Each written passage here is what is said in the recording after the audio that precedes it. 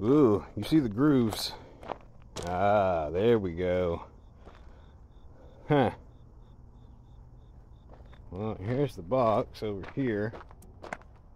And inside the box was this piece of paper, which yeah, 68 to 74 Nova 25 kit, left and right, and a Chevelle box. So it says the quantity is 1 1 and 1. I got a box and 2 pipes, and I guess the kit means it's just that you get those 3 parts, because there was nothing else in the box. Now, I purchased this apparently 2019, so wow, that's 5 years ago. That's funny. So yeah, these have been sitting for like 4 years. Bought them a while back, and I never installed them on the car because I ended up parking the car, and we ended up doing some other stuff. But now that I've lowered the Nova, it's time to fix the exhaust, because as you can see, the mufflers hang low, like really low, and that one on the driver's side was scooping rocks up and dragging the ground. Now they weren't crooked like that when I initially did this, they were straight, but because I took the subframe off and put the engine back together and transmission and switched this and switched that, everything kind of got jumbled around, and I just kind of stuck them back up on there so they would just kind of be in place, and they've kind of been in place for the duration because it was just kind of temporary. I didn't realize that they're going to be dragging the ground. Guess I should have figured that one out. So we're going to take this eBay kit and put it on the car so we can fix the mufflers dragging the ground. I don't have any instructions, but fortunately the company I got these from, which I don't know who it is because I can't find it on eBay anymore. I guess they're no longer in business. But it says right here that this is the left tail for the Nova, and that this one over here, right there, is the right tail or tailpipe. So Nova tail left, which I'm assuming is driver's side. So we're going to bring it back here, put it on the ground. I'm assuming it goes this way, something like this.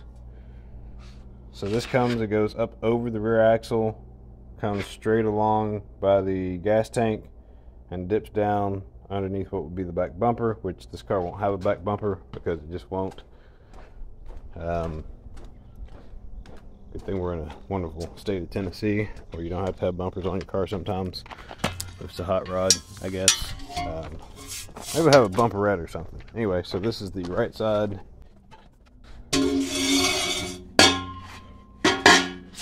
Which I'm assuming goes like this. Stand it up a little bit, maybe with my foot. Do such a thing. It's too heavy to roll up there, I guess. Yeek.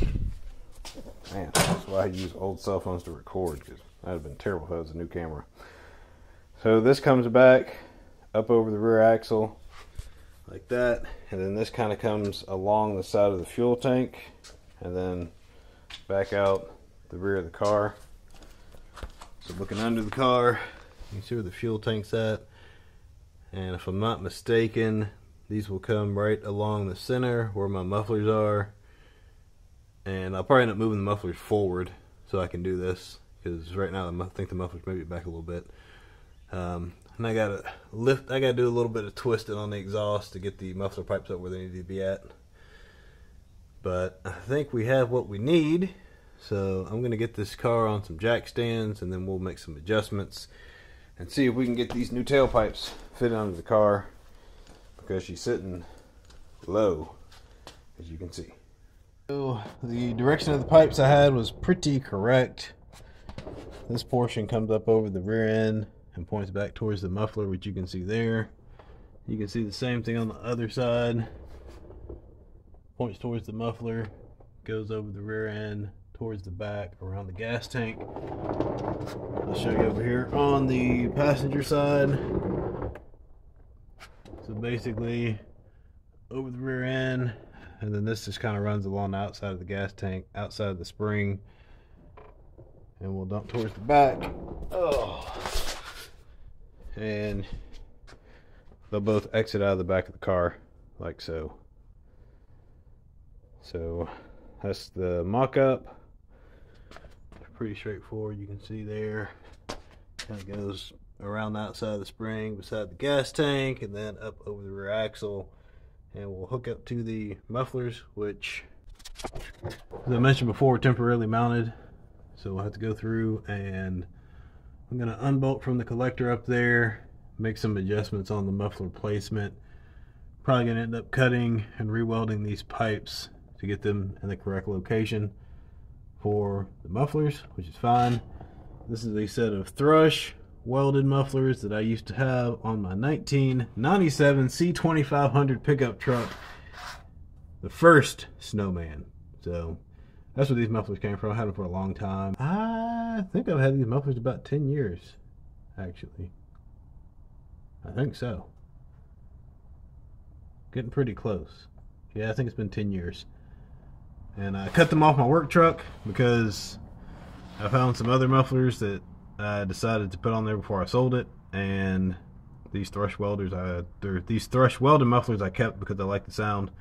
So that's why they're on the Nova. And yeah, they sound pretty good. So I'm going to repurpose these yet again, because this project was basically a bunch of leftover parts, which is why it's called the Misfit, and why we are where we're at now. Anyway, I'm going to unbolt the mufflers up there, and I'll go ahead and fix these parking brake cables that are hanging down underneath here, because when I put the car back together last time, I did not put those above the mufflers for whatever reason. So I'll unbolt my muffler hanger back here, which is bolted up in there, way up there. Yep, you see it bolted up. Unbolt that, or loosen up that clamp, or whatever we need to do there, and unbolt there, and then we'll finagle around. Probably just set the time lapse up. It's going to take a little bit of finagling to get everything lined up, and then once I get it lined up, we will go back and weld everything together and get these mufflers that are hanging low. As you can see, that's the bottom of the car, and those tips are low enough that they were scraping the ground, so actually below the bottom of the wheel on that side. So that was the issue. So we'll tighten everything up to the bottom of the chassis. I'll see if I can hug these pipes up here nice and close, or closer than they are now, because they're actually twisted down, which is one reason. You can see the muffler's twisted down there. It's another reason why we're having dragging issues. I just didn't get them up high enough. So this should alleviate all those problems. Yeah, I got one area of this floor pan I need to address. I have to do that, and I think I put this patch in years ago because there was a hole here. This is definitely some of the first welding and repair work I did. Yeah, it's pretty bad. We'll make that look pretty again though. And then we'll probably, well, I don't know, maybe some T-Rex liner, or maybe we'll just paint Rust-Oleum. Because you can see it's not really deteriorated too bad, because things sat in the barn. Sat outside for a few years, but still not too bad. Everything else on this car was solid though. I mean, you can see the rocker panels, no rust at all. That was one reason that I did not let this car go to the scrapyard as it was intended to do, because the guy I bought it from actually bought it because he was going to chop the roof off of this car and put it on his dad's Nova, because his dad's Nova, I think, had a tree or something fall on top of it.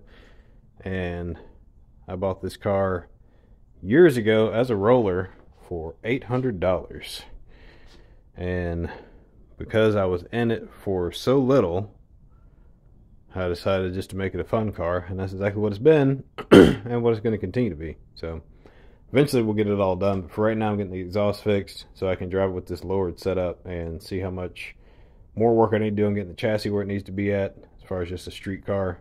Nothing real crazy, just something I can enjoy driving around. And then we'll finish up the rear end of this car and the bodywork, and we can call it wrap. Yeah, and we'll paint it. Something other than the Rust-Oleum roller job that the birds like to poop on.